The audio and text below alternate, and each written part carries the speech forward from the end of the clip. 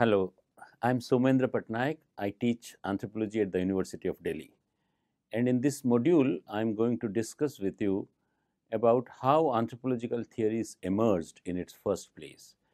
The whole paper would deal with varieties of anthropological theories, but in this module, I'm going to tell you the major theories and how it came into existence.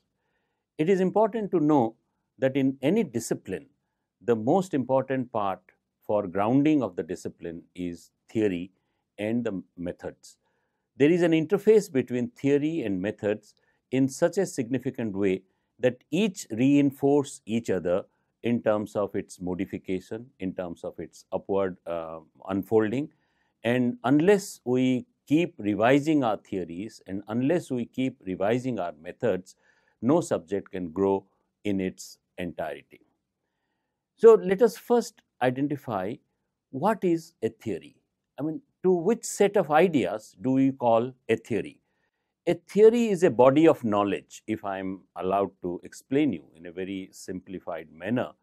It's a body of knowledge, or it is a set of propositions, set of ideas, set of postulates explaining the nature of society, nature of culture, or explaining nature of human behavior, human relationships.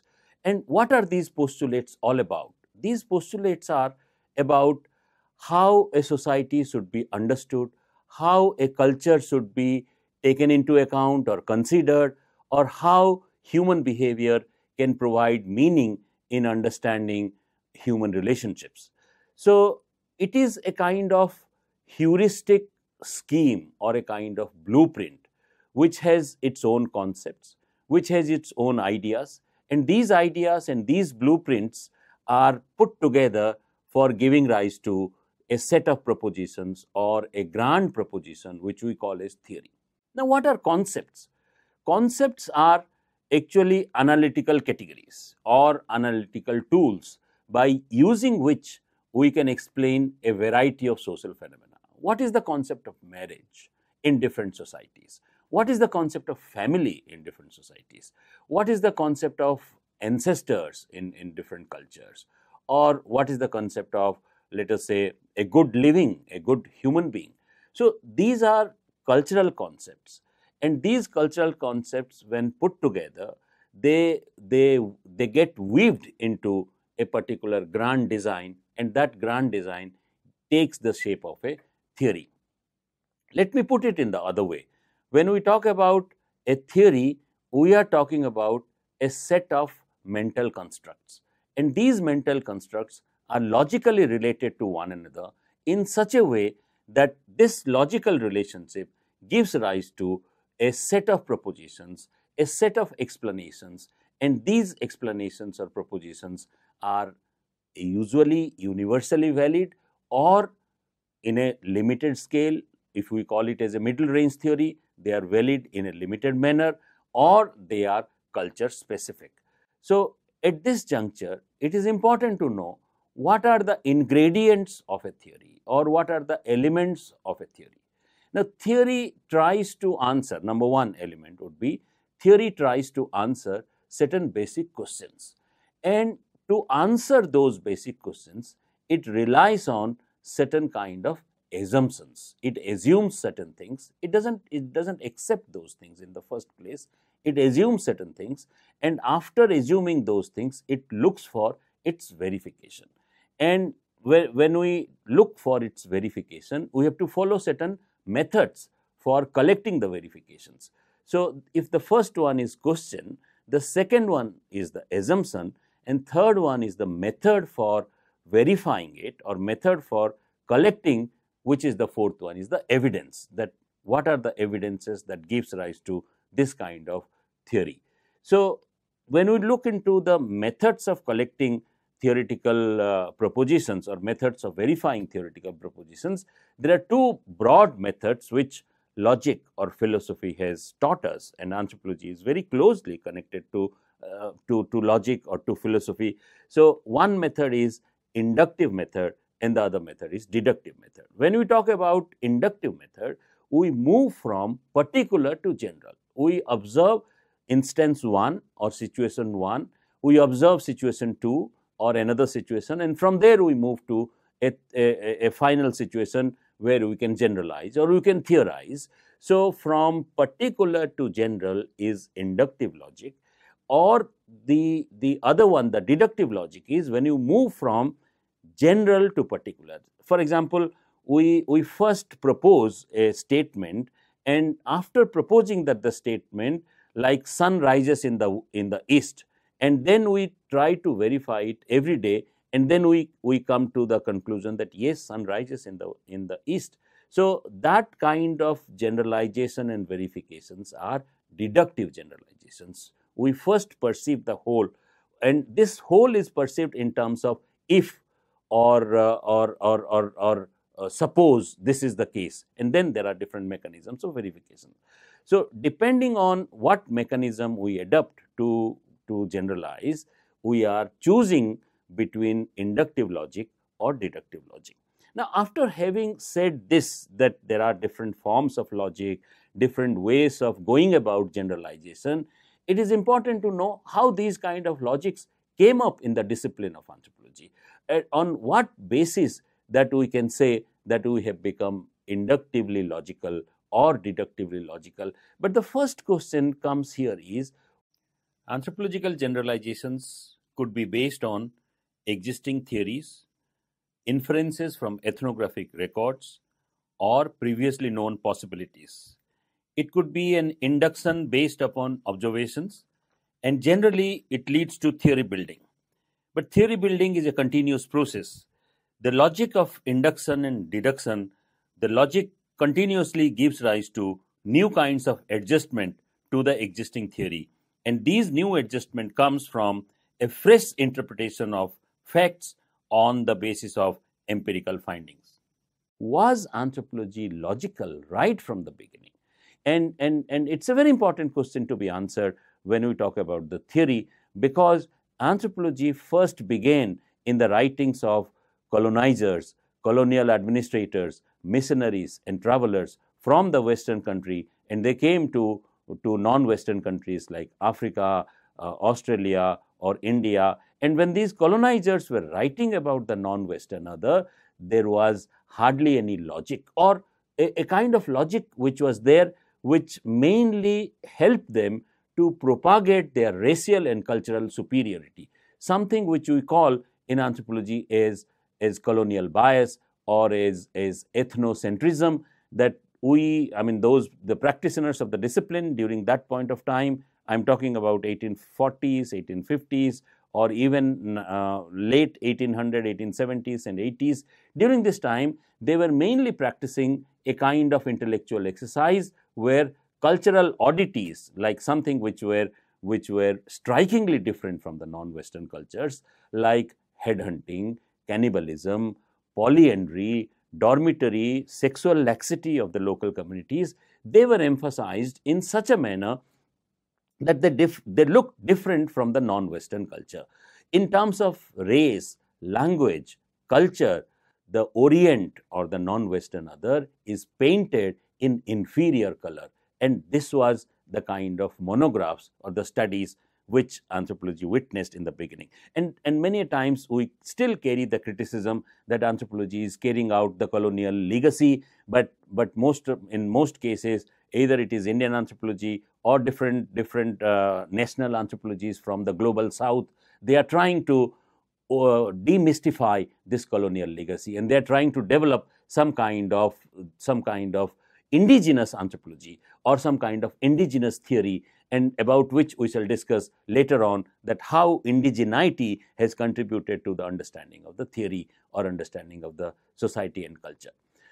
Between 1850 and 1920, an important theory took place in anthropology, and it was inspired by the publication of Darwin's Origin of Species in 1858. And even before the publication of this book, Herbert Spencer talked about the idea of social evolution. But in any case, this publication and also Herbert Spencer's book clearly revealed an important area of inquiry, that anthropologists started studying how these social institutions came up, how marriage came up, how family came up, how religion came up, and they wanted to study the evolution of the social institutions of the pre-literate societies, and ironically, these societies never had any written history. So this was a major drawback in propounding the theory of social evolution or cultural evolution, because they never had any evidence of written history. So the theory came to be known as highly conjectural, highly speculative, and highly selective in terms of its evidences. They selected only those evidences which proved the design which they had already conceived. So many of the anthropologists said that it is like once I were a horse theory, or as if something which has been conceived first and the evidences are put later on. So this is one kind of theoretical development which we call as evolutionism in anthropology. And parallel to evolutionism came up another theory called diffusionism. What they studied in diffusionism, that how culture traits, cultural practices, cultural customs and traditions got diffused across the culture. It could be possible due to migration, it could be possible due to diffusion. Migration is when the people moved from one territory to another territory and carried the culture traits with them, and diffusion is when the people did not move, but the culture traits moved from one area to another area. Both the theory of diffusion and evolution did not have any substantial evidence to prove that they were correct, and they were having a great sense of history. They were interested in the history of these community, but actually there was no history available. It was only the oral history. So a major criticism came up against these two theories, evolutionism and diffusionism, that they were highly conjectural, they were speculative, and they were not scientific. So when did the scientific temper came in anthropological theories? It could be attributed to 1920s, around that time, due to the work of two of the important scholars, one Bronislaw Kasper Malinowski and the other one Radcliffe Brown. Both of them tried to establish anthropology as an empirical science. They tried to bring in a new kind of method. They tried to bring in new kind of evidences to be studied. They tried to bring in new kinds of concepts to be weaved together to give rise to a theory. Let us see what are the concepts they tried to bring and why these concepts were important for understanding anthropological theory. If I talk about Radcliffe Brown was concerned with the phenomena that culture is so variable, so diverse, so diffuse, or so, what should I say, it's so broad range. It is important to know that how can we arrive at some concept which are comparable. So he came up with a concept called social structure. Social structure is a mode of arrangement or a network of relationship among actually existing individuals, a concrete network, and how this network can be understood in terms of interpersonal relationship, how it can be understood in terms of intergroup relationships. But Radcliffe Brown was primarily interested in studying the interpersonal relationship, the dyadic relationship that is giving rise to social structure. He believed that once we study social structure, it facilitates comparison. It's a very important point in scientific inquiry, that unless we compare society A with society B and society B with society C, we cannot generalize. Comparison was regarded as a precondition for generalization, and generalization is regarded as a precondition for giving rise to the law. Law generation is possible only through comparison and only through generalization, and this was the hallmark of anthropological inquiry. Anthropologists started studying the social structure of society A, moved on to the study of social structure of society B, and then to society C to arrive at generalizations. And therefore, it was trying to acquire a scientific basis of generalization. Radcliffe Brown even went up to the extent of calling that social anthropology is the natural science of society. And such a grand statement that social anthropology is nothing but a natural science of society, on what basis did he talk about this? He believed that this is something which is making anthropology empirical. This anthropology is being grounded on the fieldwork tradition, a tradition which Malinowski was given the credit for starting it, a tradition where anthropology has developed a method of doing fieldwork. They go to the local community, they stay with them, they learn their language, they learn their local categories, their cognitive categories, their metaphors, their narratives, they live like them, they think like them, and therefore they come up with the view from within, a perspective which we call in anthropology as emic perspective. So, emic perspective is important because it helps later on the planners, the administrators to understand, but we are not going into the details of that or the relevance of emic perspective. But what is important here is that we go, or anthropologists go and study the local communities by staying there, by living with them, and this has brought out an empirical tradition, a tradition which is strictly grounded in some kind of existentialism, in some kind of actual existing of the societies, and that is possible through the study of fieldwork. But what do we do in fieldwork? In fieldwork, what can we observe? We don't observe human mind. We don't observe what people think. We observe what people do. We observe how people carry out their behavior, how people carry out their relationship. And after studying what people do and how people carry out their activities, we infer, we abstract, or we derive some sort of relationship, some kind of relational dimension that could emerge from the actual behavior. And then we see how these relational dimensions can be put together to give rise to the social structure. And this was the contribution of Rattle Brown, that understanding of the social structure is a sum total of interpersonal dyadic relationship in form of a network. And what was Malinowski's contribution in developing this kind of theory? He believed that all the individuals are biopsychic in nature, and therefore their needs need to be satisfied, and the need satisfaction is done by the culture. Culture is a vast apparatus which satisfies the human needs, and therefore culture is functional. Culture is important for the living of the individual, for the life of the individual, because it satisfies the basic needs which are biopsychic in nature.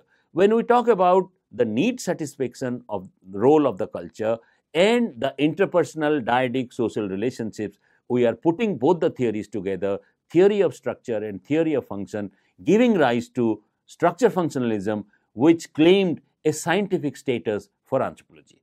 So, this is regarded as a march of anthropological theory in the path of science, or trying to make anthropology a scientific venture.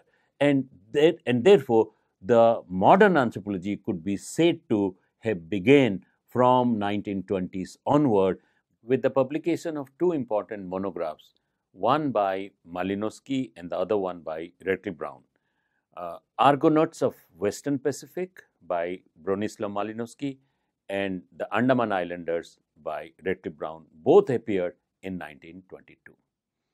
This is all about how anthropological theory was emerging in United Kingdom. This is popularly known as the British School. And parallel to this, there was another intellectual tradition which was taking shape in France in the writings of Lévi-Strauss. Lévi-Strauss was writing in French in late 40s and even in early 40s. But towards early 60s, his work got translated into English, and it influenced the wider world only from early 60s. What Lévi-Strauss had to offer in terms of theoretical contribution to anthropology? Lévi-Strauss argued that unless we understand the way human mind perceives things, it is not going to be possible on our part to explain the social phenomena. Britishers, or the British social anthropologists, were more interested in studying the human behavior, and the French tradition was more interested in knowing how human mind carried out its own activities.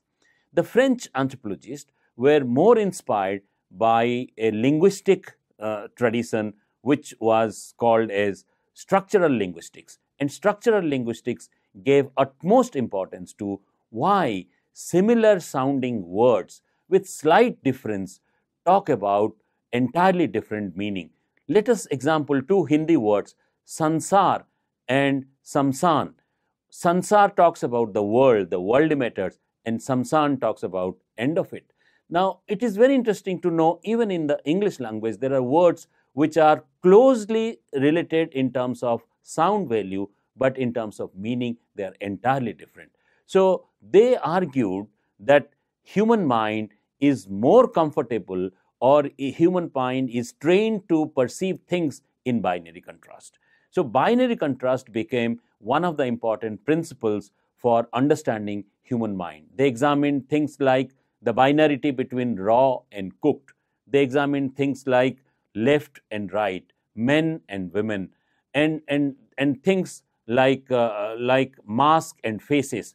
And all these things were examined just to understand how kinship, marriage, or myth, culinary skills, they all have come up over a period of time. And in the whole process, the argument of French tradition was that it is a middle path. It is a method, but it is neither scientific nor humanities. And it is interesting to know how it offers a middle path. It is a middle path because it believes that there is a universal rule to study human mind, and that rule is the rule of binarity. But at the same time, it talks about the binarity of human mind, which itself is a component of humanities, or which is a component of let us say, beyond scientific manifestation. That there is more of psychology, there is more of understanding, there is more of meaning. But this meaning, this psychology, this understanding has a uniform principle, and that is the uniform principle of binarity, that it understands things in binary opposition. So, after French school of thought, you come across an attempt by the post-structuralist. And the post-structuralist like Bourdieu and even Foucault, they all believe that how one can synthesize the objective phenomena with that of a subjectivity, or how one can confluence the objectivity with that of subjectivity. And very important component of objectivity and subjectivity is how to understand body and mind. Body is an essentially objective phenomena, and mind is essentially a subjective phenomena. So, post-structuralists have tried to come up with theoretical concepts, with theoretical postulates, which explains how mind, body, and cultural values could be put together. And that is popularly known as theory of practice by Bourdieu, where he has come up with concepts like habitus, doxa, and field, which are all related to one another, various concepts related to one another in terms of a theory of practice, that how in human body or on the human body, how there are social rules operating, and how social rules are operating in such a way that it conditions our manner of sitting, our manner of talking, our manner of walking, which Bourdieu calls it as habitus. And habitus is located in a field, socially relevant field, or social field, where there are differential forces of power intersecting with one another, and differential location of the individual in the power hierarchy. And in this condition of differential location of power hierarchy, the personal ambition or the motive to move up is conditioned by the field. That is what called as doxa, that many of us generally feel that it is not my cup of tea. So, doxa inhibits the social mobility. And why I am trying to tell you all this theory at this point of time is to know how to convey you the idea that how various concepts can be put together to give rise to a particular kind of theoretical formulation, or a particular kind of theoretical postulation. And theory of practice is one of the best examples where various fields, various concepts can be put together in terms of a particular kind of orientation.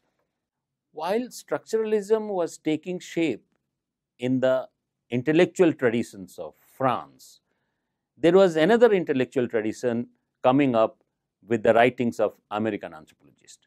and this tradition was known as new ethnography. Now, in new ethnography, they believed that every culture has its own logic, every culture has its own grammar, and every culture is like a logico-mathematical system. Now, how to arrive at this logico-mathematical system of every culture? This is possible only by understanding the folk classifications, the classification people make about things around them, about relationships around them, about the natural objects like land, climate, seasons, animals. How do they classify, and what are the terminologies they have come up with to explain these kind of differences? Folk classification and understanding of the local cognitive categories became the hallmark of anthropological inquiry in early 60s, and this has led to mainly reliance on metaphors and narratives. Metaphors are allegories or comparisons which people give to explain something, and narratives are detailed descriptions of connected happenings. These metaphors and narratives became crucial evidences for building the cultural cognition, for building the cultural grammar.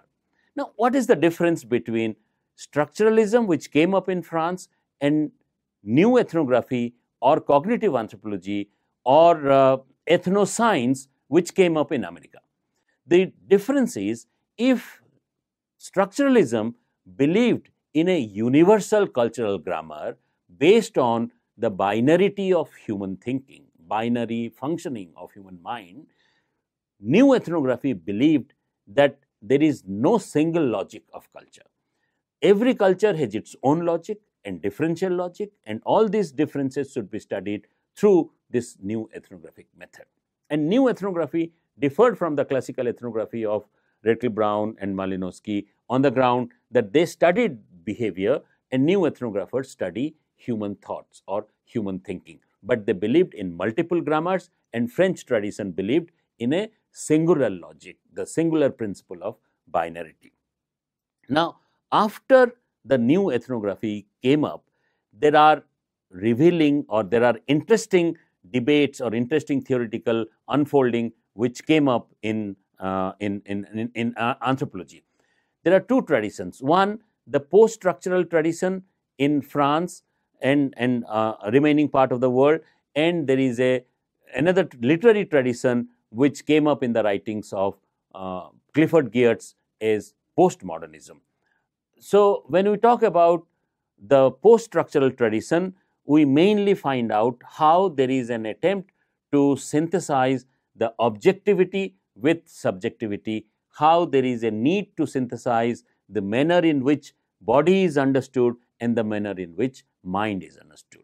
But when it comes to the postmodernism in anthropology, it's an entirely interesting field, because postmodernism is a realization that there is no singular theory which can explain the social phenomena more accurately.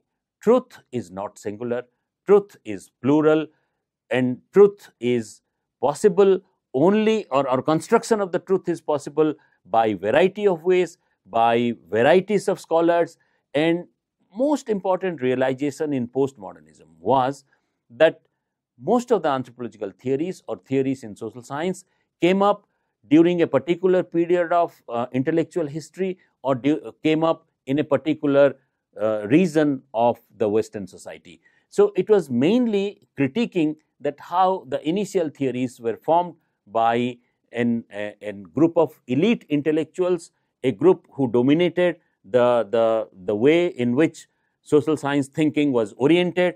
But postmodernism challenged all these kind of practices, which has consolidated theory building in anthropology or in any other subject. So, what was their contribution? Contribution of postmodernism was that anthropology cannot be pursued in a uniform way, in a uniform manner, following one or other particular theory. Theoretical formulations are multiple, theoretical possibilities are plural, and therefore, we cannot just be accurate about how an interpersonal relationship should be oriented in a given culture. because when we are studying how an interpersonal relationship is oriented in a given culture, we are giving importance to a singular voice. And this singularity of social voice is something which postmodern scholars are critiquing. They believe that within a community there are multiple voices, within a culture there are multiple voices, there are multiple feelings, there are multiple aspirations, and as anthropologists you need to capture these kind of voices, these kind of aspirations in your theoretical understanding or in your empirical investigations. Finally, we can say that no theory ever dies out. The theories keep changing, new ideas come up, and new ideas get articulated into the existing theories. Let us see how whole idea of anthropological theory emerged. It basically emerged in 17th century Enlightenment period, where Montesquieu's idea of social contract and other kinds of uh, enlightened ideas influenced the understanding of human society. And the actual foundation of anthropological theory started around 19th century. And it is understood that the first theory, evolutionism, has been criticized for being conjectural or for being speculative. But later on, around 1950s, a group of scholars felt that there is nothing wrong with the idea of evolution. What was wrong was the units of study which the predecessors took. Instead of taking the cultural institutions as the units of study, they took more cultural neutral institutions like technology, time, energy, and found out the notion of progress, the notion of development through these kind of mechanisms. So you can say that evolutionism has given rise to neo-evolutionism, within which ideas pertaining to progress, technology, and development could be examined fresh. Similarly, the theory of diffusionism may become obsolete. But look, in the new system of global forces, or in the new period of globalization, new era of globalization, how the circulation of goods take place between what is called as universal or global and what is called as local, or circulation of goods between various spaces is becoming more important, is becoming a phenomena worth studying. Diffusionism has also given rise to regional studies, that how a culture grows within a given region or within a particular region. So, similarly, towards the end of diffusionism, we find the whole idea of cultural relativism coming up very prominently in the writings of Franz Boas, that no culture is superior or inferior in relation to another culture, and therefore it should be studied in relation to itself. Now, cultural relativism might become a very fascinating idea, but you can see that this is also being critiqued, or this is also being relooked when we talk about ideas like reflexivity, ideas like subjectivities, or when we are critiquing the whole idea of value neutrality. That is value neutrality a possibility, or we have to continuously try to overcome it? Is it possible? Is it desirable? I mean, at what level we are going to handle these subjective feelings? When I say that cultural relativism is something which is being revisited, I'm talking about reflexivity, that how reflexivity is becoming an important component of anthropological theory. When we come to study structure functionalism, the British tradition, when we find that within the British tradition, what was emphasized was the norm, what was emphasized was a kind of system of equilibrium, a harmonic system of equilibrium, or a system which exists in perfect harmony with one another. We also talk about questions like change. We talk about questions like inner dynamism. When we talk about processes, social processes, it is not a normative structure. There are also processes. So the critiques of British structure functionalism has also opened up new vistas to study social processes, interactionism, and new kinds of theoretical postulates. When we talk about structuralism, structuralism is also giving rise to post-structuralist ideas, where Marxism is being interpreted in a new way, where the new kinds of critical theories are coming up in a very significant way. And finally, when we come about postmodernism, we find that postmodernism is giving rise to new kinds of understanding of the truth, like, is truth singular? If truth is singular, is it understood through a male lens? Is it understood through a patriarchal lens? Or how gender is contributing for understanding of the truth? Truth for whom? How subjectivities are contained in the interpretation of the truth.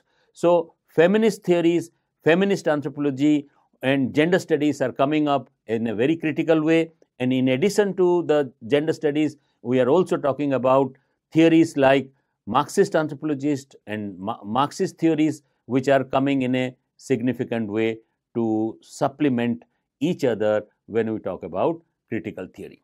Finally, I would like to say that evolution of a particular theory or unfolding of a particular theory is deeply connected to the national tradition or a nationalistic tradition. Anthropology emerged in one way, theoretical anthropology emerged in one way in British tradition, it emerged in another way in French tradition, and it still emerged in another way in the German tradition. So, following the traditions of United Kingdom, Germany, and the France, we come across different kind of anthropology and different kind of theoretical flavor. Now, it is very important to know whether in India it has been able to generate a theoretical concern or a theoretical point of view of its own. It's important to note here that in India, most of the classical ethnographies were done earlier. Before 1910, it was done by the British scholar administrators.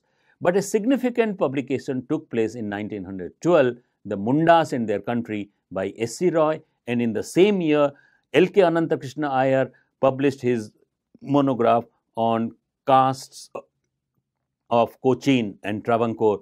And this was the period when Indian anthropology was trying to theorize itself, but not necessarily in terms of a tribal studies.